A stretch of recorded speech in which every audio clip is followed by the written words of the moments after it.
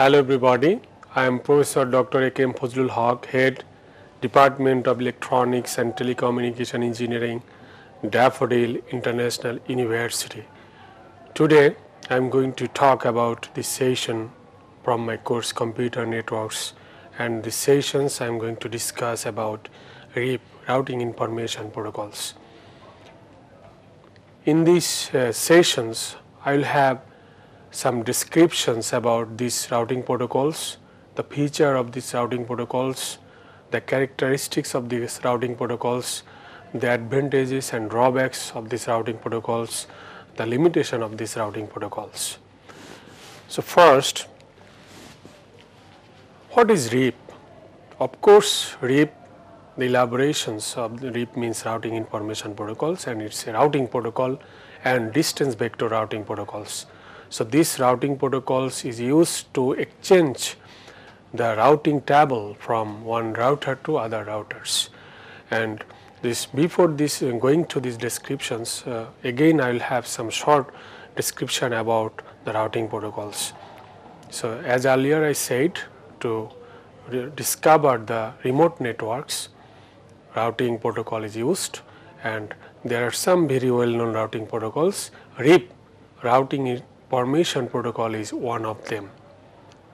So the background of routing protocols, the routing protocols routing information protocols, there are some history, when it is created, what's the purpose, and what's the matrix of these routing protocols.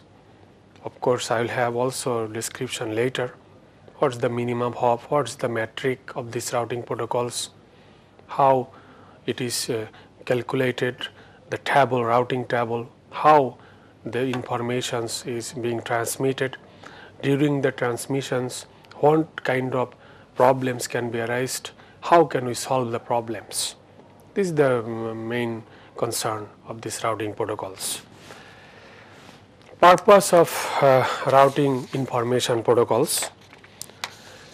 The purpose actually from this figure, if we see, also I explained before that, of course main concern is to exchange the informations, to discover the remote networks, and these routing protocols has some simple, and it you can configure very easily in the routers, and you can exchange the information, it can update the informations, it can make the routing tables, and it is flexible, and it can be used in different routing protocols, also in different routing devices also, and of course there is no formal distinction between networks and hubs, and there are some other parameters also. I will have some descriptions later.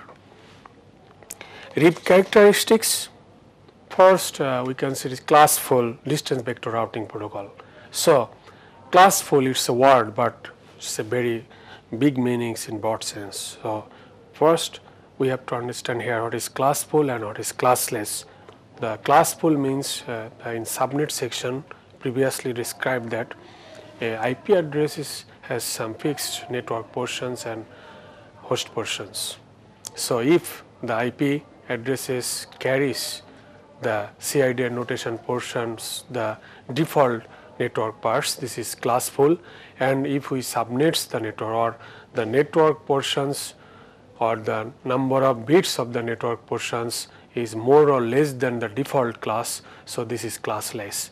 So if we want to configure these routing protocols, routing information protocols in a topology, we must aware that we have to put the network addresses with classful addresses. Classless we can't consider for RIP version 1. We will have also a short description later. There are two types of RIP version 1 and RIP version 2.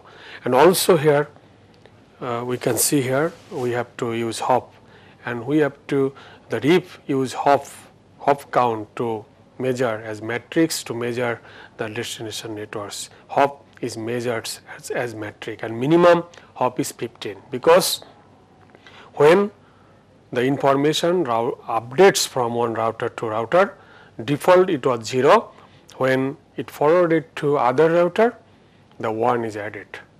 So, that means in this way when number of forwarding packets from one router to one router this way, many router is travels. So, how many travels, how many hops will be validity, how many hops will be counted as a legal, that means it is 15. If it is more than 15, it is infinite. So, it will not be considered here, and updates and broadcasts up to 30 seconds. So, that means it periodic updates. The interesting things here, RIP updates the information after 30 seconds default, and it is periodic update. That means if there is change in the link or no change, but it updates the information after 30 seconds, broadcast informations and multiple stability features also. So, this is the actually RIP characteristics. Of course, there are two versions of RIP, RIP version 1 and RIP version 2, and there are some limitations also. Previously I said the RIP version 1 have some special features, RIP version 2 also have some informations. The question is arised here, suppose there are two consecutive routers, there are two adjacent routers. In one router if we configure RIP version 1 and one router if we configure RIP version 2. So, what is the status of packet tracing? Yes, RIP version 2 can send and receive the information from RIP version 1, but RIP version 1 can send the information, but he can't receive the information from RIP version 2. So, that means if you configure the consecutive or the adjacent routers, of course, either you have to configure RIP version 1 both, or you have to configure RIP version 2 both. So, this is the difference. Of course, there are other limitations because RIP version 1 has some problems in the topology. If you want to see that, so no, I will not configure other routing protocols, but in this sense if it is possible you can configure RIP version 2 and you can remedy the situation if suppose classful or classless or other problems. So, we can solve using RIP version 2. So, this is the basic difference between RIP version 1 and RIP version 2. Also there are some parameters based differences, I will explain later. So, in the written here there are some differences here. Suppose here the RIP version 1 supports classful addresses, where RIP version 2 supports classless and classful addresses. That means CIDR notation for RIP version IP addressing and for subnetting I explained. CIDR means classless interdomain routing, and again I am defining this, very important. So, class VLSM also, my last sessions, maybe some couple of before sessions I had the explanation about VLSM. So, that means if we configure RIP version 1 and if the networks, subnetted networks, or it is VLSM, RIP version 1 can't support this, whereas RIP version 2 can support. And there is a auto summary, this is very important. The last class also I had the explanation how can we build a auto summary, what is the necessity of auto summary, why auto summary is needed, what is the advantages of auto summary, what is the drawbacks of auto summary, it was explained. So, if we configure or if in the RIP version 1 automatic summary is in effect. So, if the problem arises in auto summary for RIP version 1, but manually we can't change, we can't make no auto summary. But in RIP version 2, if you think that in RIP version 1 auto summary creates problem, if it is happened in the topology, that time we can configure RIP version 2. Why? Because RIP version 2 can remove the auto summary manually. So, if you write in the CLI command no auto summary, easily we can remove the auto summary. So, this problem, if this type of problem happens in the topology, instead of RIP version 1 we can configure RIP version 2. And Routing updates, there are some updates, broadcast, and there is some multicast. This type of updates also, there are some changing, there are some differences between RIP version 1 and RIP version 2. The similarities of RIP version 1 and RIP version 2 actually prevent routing loops, and there are some split horizon, poison, there are some problems, 15 hops. The poison and split horizon, if I say, what is split horizon? Because I said router RIP updates the information to adjacent router. Again this router updates his adjacent routers. If I send the informations, but the question is here, what kind of information updates? Router 1 RIP updates only those information except what it receives. So that means I am sending the information or I am receiving some information from my neighbors, from some adjacent routers. The router are not sending the same information to the adjacent routers because it is already received. So it is splitted. So this is called split horizon. So these problems arise for both for RIP version 1 and RIP version 2. And 15 hops also I said the matrix, this is also considered for RIP version 1, RIP version 2, and this 15 hops, it is more than 15, 16 will not be considered and it is automatically reduced or automatically deleted, it will be deleted from the routing table. So these parameters can be considered for both RIP version 1 and RIP version 2. This is the similarities of RIP version 1 and RIP version 2. And the features in this figure, if we say these figures, there are some routers or some different networks here inside the RIP version 1. That means it says that this routing protocols is used in this topology to discover the destination networks. So first, the network designer or network administrator will have to think what's the demand of the users, what's the demand of the topologies. If these topologies fulfill the demands of the network, then only network administrator will install these routing protocols. So because previously I said these routing protocols have some advantages and also some drawbacks. So with ambiguity, if you install this routing protocol in topologies, so maximum performance or maximum benefits are not will be extracted, will not be extracted from this topology. So the network designer will have to think very carefully which routing should be preferable for this routing topology. RIP version 1's limitations also I explained. There are these topologies. There are some topologies here you can see.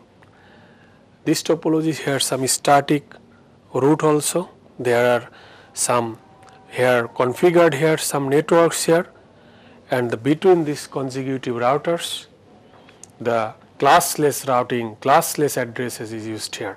The problem is, look, the left side there are some boundaries, right side there are some two boundaries. In this figure if we say the two classful boundaries are separated by classless boundaries, this type of network is called discontiguous network. I repeat, when two classful boundaries are separated by classless network, this network is called discontiguous networks. So the question is arised here. Look very carefully in this topology, in this figure. If we install RIP version 1, what kind of problem can be arised here? Because look here, first things, no updates here because CIDR, classless interdomain routing, CIDR classless network is used here. So if we configure RIP version 1, from the remote network no packets will be transferred from one network to remote networks. What are the solutions? First solution is we have to configure here RIP version 2. Even if we configure RIP version 2, maybe we can find out some remote networks from here, CIDR notation. But from the left side, the right side, what will be the problem here? Even after configuring RIP version 2.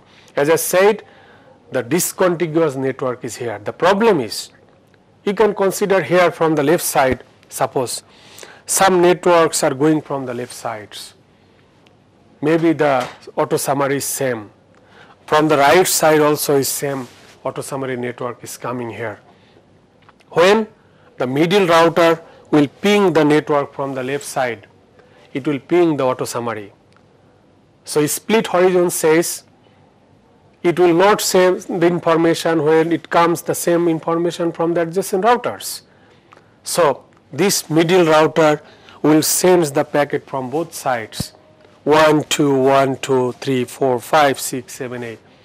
So what our expectation? Our expectation is 100% recipient, not 50-50%. If 100% packet tracing is not happened, so that properly it doesn't make sense. So that means there is some still problem. Problem is, who is the responsible of this problem? Auto summary. But first it was installed RIP version 1. Manually you could not change this auto summary. No auto summary is not possible. Now you have installed RIP version 2. Now if you make no auto summary, there will not be no auto summary updated. Individually network will be updated. So now from the left side networks can be accessed by other networks. So this is the limitation of RIP version 1. RIP version 1 can't solve this problem. Instead, if you not install RIP version 2. This is the also from this topology, if we configure using packet tracer, if we configure RIP version 1, RIP version 2, if we trace the packets from the analyzer, from the simulations, clearly the difference between these two consecutive routers, the performance, the parameter says what's the drawbacks of RIP version 1 and what's the advantage of RIP version 2 from here. It's clearly it is extracted from this topology. Also I explained here the RIP version 1 limitations. Also there are some fields here you can see in the figure and also the table. There are some limitations. Also I do not explain the redundant things here because there are some text, there are some topics here discussed here from the if you want to know the details about these topics, you can go to textbooks or reference book or from the internet sites, you can have the detailed explanation there. I will have the suggestions from here. If you go the Cisco manual CCNA 1 or 2, they are very surprisingly there are explanations, details there. And I will suggest one things, when you will read, when you will try to understand, you please make some topologies from the design from the CLI command. Make using the packet tracer software, make packet tracer, make command and apply these things, apply what you are understanding, then you will have the clear concentration. Look here in this slides here, there this topology, how it is configured. In RIP version 1, router RIP, the command line says first we have to configure router RIP, then from here the connected routers also we have to configure. Static routing it is also, default static routing you can also consider here. In this topology also you can have the decision which routing should be preferable, it should be static or it should be dynamic routings, because look here there are one path. If you go to ISP routers from here, if it is one way it is a stub network, so you can also consider a static routing. And if you install here middle side one router here, if you make here more configurations here, if you make here more routers here, that's why multiple path is arised here. That's why dynamic routing protocols can be considered here. In this here the very nice configuration, as I already said, the VLSM it is not supported by RIP version 1 and VLSM is of course supported by RIP version 2, and summarize the roots classful boundary here. Of course the boundary should be classful, there is some limitations.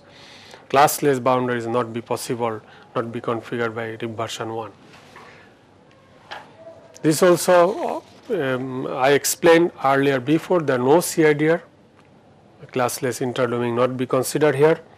The reason is do not support classful routing protocol, do not support CIDR notation. Very clearly you can see here, classful routing protocol do not support CIDR because RIP version 1 100% classful routing protocol. So there is no provision. So when the network administrator or network designer will make the total routings or IP addressing or subnetting before installing routing protocol, he or she must look which routing should be protocol should be preferable, RIP version 1 or RIP version 2. If it is classful boundary and if its demand is fulfilled, so easily we can configure RIP version 1.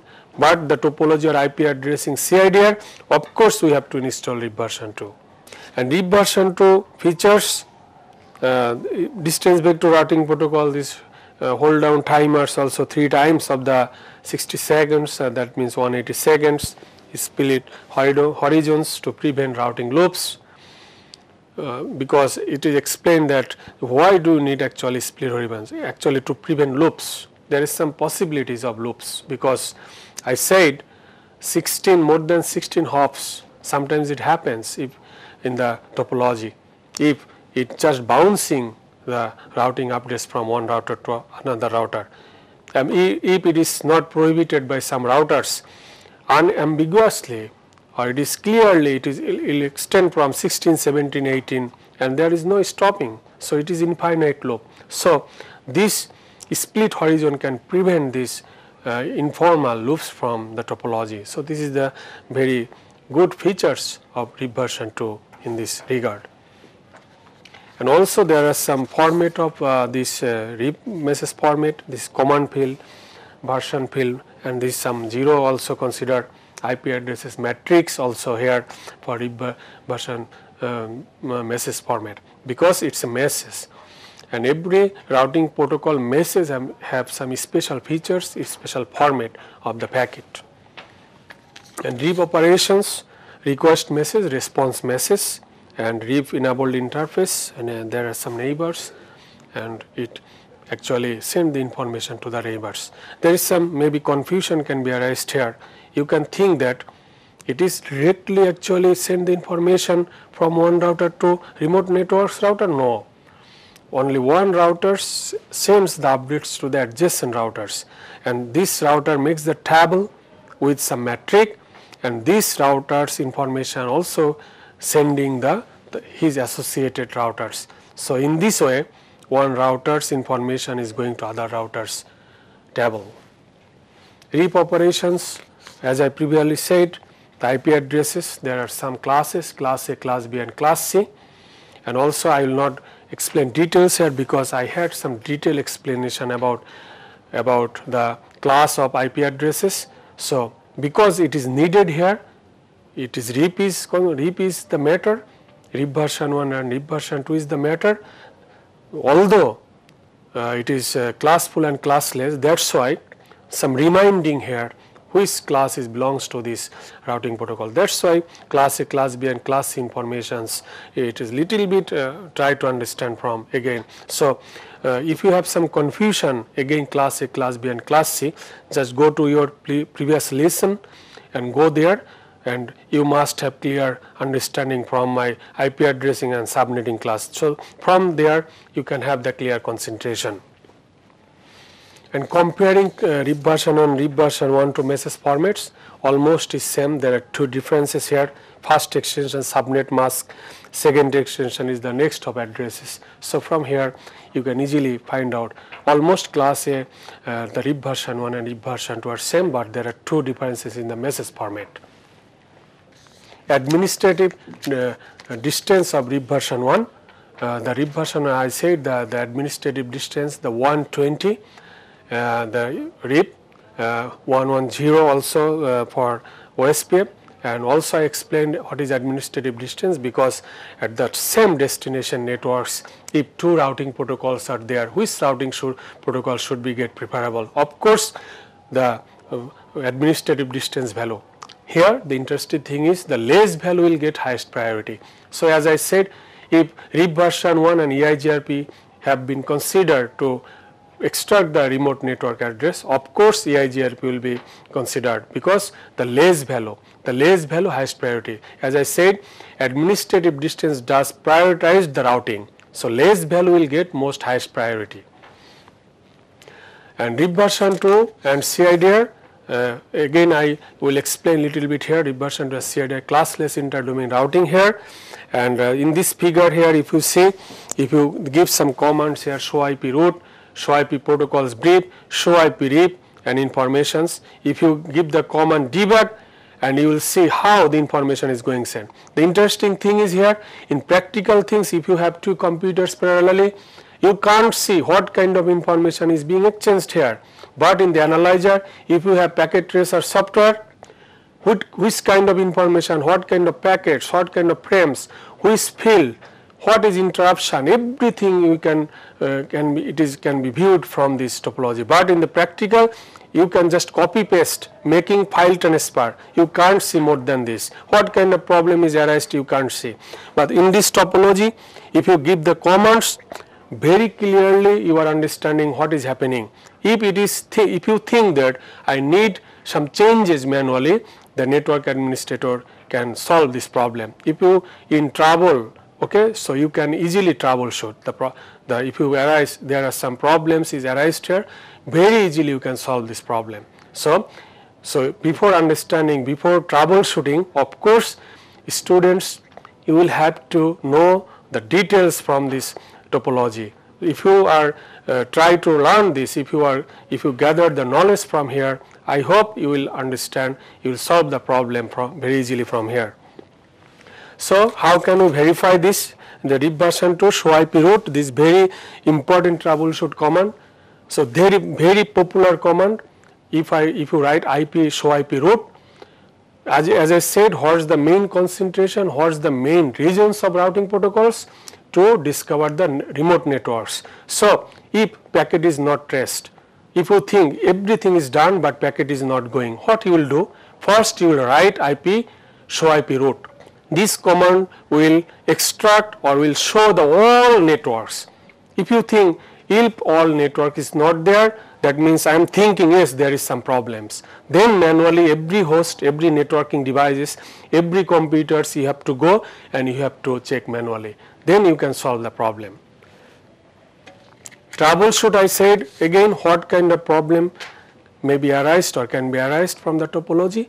And if you find out, suppose there is no interface, there is no network, there is no IP configurations, packet is not going, there is no latency, there is no delay or something, there is many problems is there, and you have to understand which kind of problem and what's the parallel solutions also you have to know from this.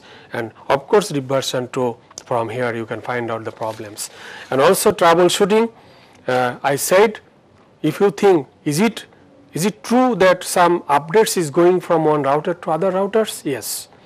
If you write the debug IP RIP, you will see in the analyzer some informations are updating from one place to another places. Okay. From here also you can have decision, yes, appropriately some information is updating or not. Of course, from this command, and after that you can make undebug all. If you make undebug, no updates will can see, but in the virtually information is being updated. So thank you very much from these sessions. I will have next time I will have brief descriptions. I have last in my advice is, so you have the laptops, you have computers, you have packet tracer softwares. From every slide in this here previously I explained, you can draw these slides, you can apply this topology and you can have the decisions, and you will get the very good understanding about RIP version and RIP version 2. Thank you very much.